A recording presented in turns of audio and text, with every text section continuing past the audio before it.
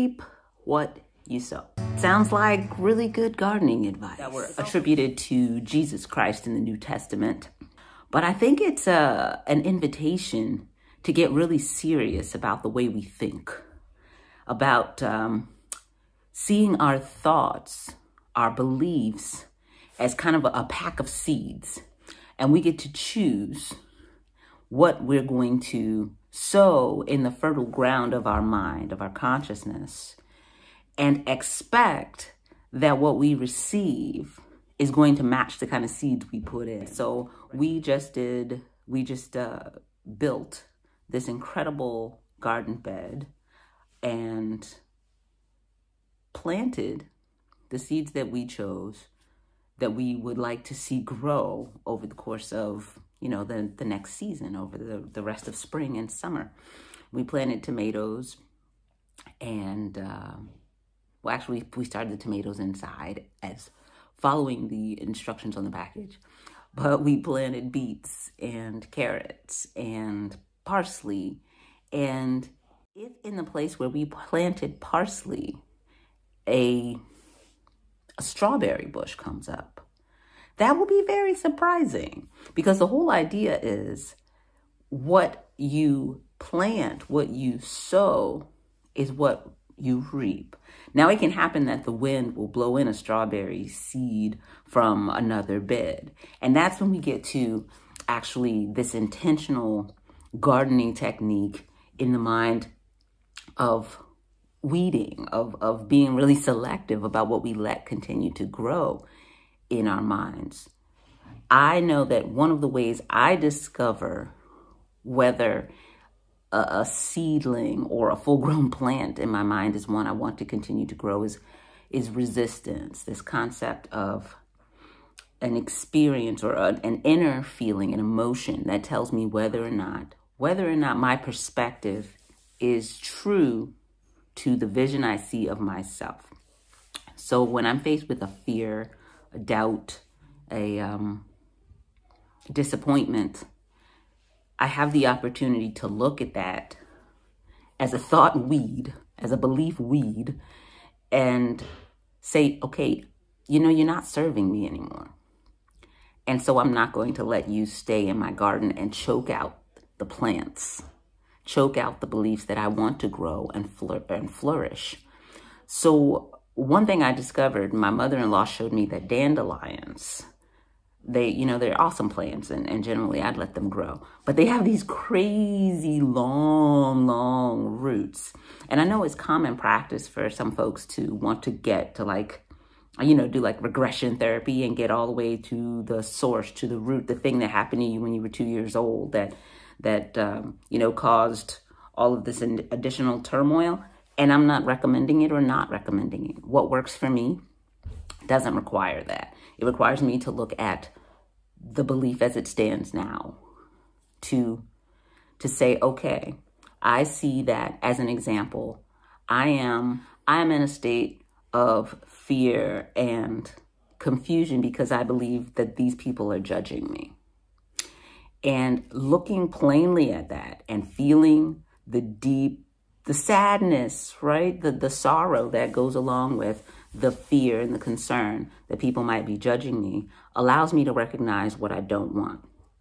I don't want people to judge me, But looking at that and engaging with that fear, that weed thought, gives me the information I need about myself to make a choice.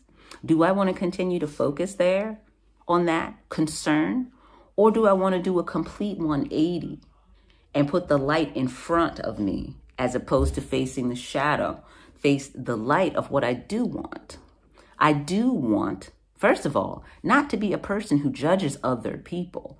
I know that being judged hurts. And so I can choose already in this moment right now to not judge the people I think are judging me and not to judge others.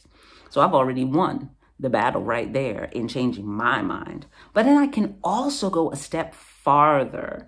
And I've been listening to and learning and continuing to internalize ideas of fourth dimensional thinking, which I am interpreting as imaginal thinking, as choosing a reality to make our own real reality by imagining it as being so and assuming it is that which we choose in our imagination is so.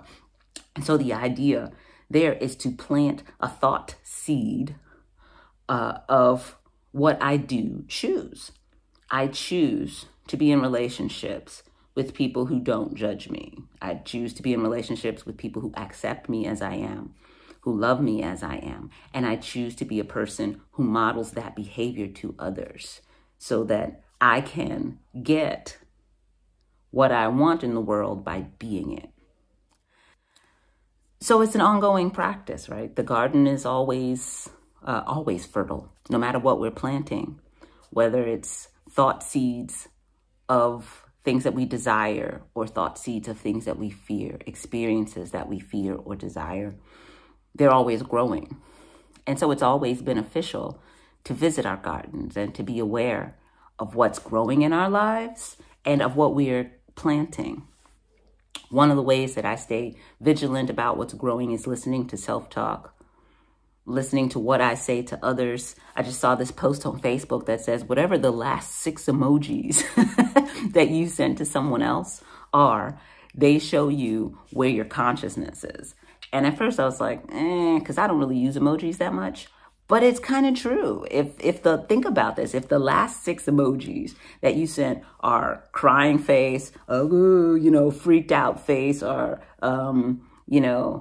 sick face, everything's going to Hades in a handbasket face, then that probably is what your experience is, but not because it's true, not because the reality is that, but because that's your perception, that's your self-talk, that's the belief seeds that you're continuing to water and to fertilize and to let have the most sunlight. But if the emojis that we're sharing with one another are smile emojis, are open arms, hug emojis, are okay, I'll try again emoji. I don't know what that emoji would look like. But the point is, what do you want? What do you want to be harvesting? Because that's got to be what we're planting. So I'm going to ask now, as you're engaging with me, what are you planting? What do you see coming to fruition in your life? And what do you want to be harvesting? What is your top 1, 2, or 3 experiences, realities that you want to see grow and flourish in your life experience, or maybe in our collective life experience, because that counts too. I think we start with ourselves as a microcosm of what we want to experience in the world. So thank you so much for listening. Thank you for sharing your experience with reaping and sowing in the comments below. And if you enjoy talking with me this way, if you enjoyed the music that I've been sharing, please do subscribe to the channel. Please do click the notification button so you can find out the next time I'll be sharing. And let your friends know. Share the channel with someone who would also enjoy thinking and singing about these things with me. I appreciate you, and I'll see you soon.